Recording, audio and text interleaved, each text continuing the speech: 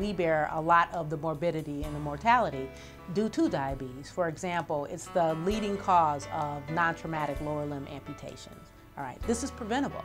It's also the leading cause of preventable blindness, the leading cause of end-stage renal disease. These are things that we can actually do something about by awareness and by empowerment.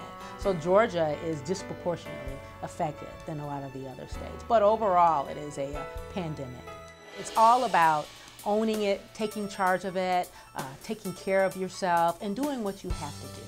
And if that means going on oral medications, then that's what you do. If that means changing your eating habits, then that's what you do.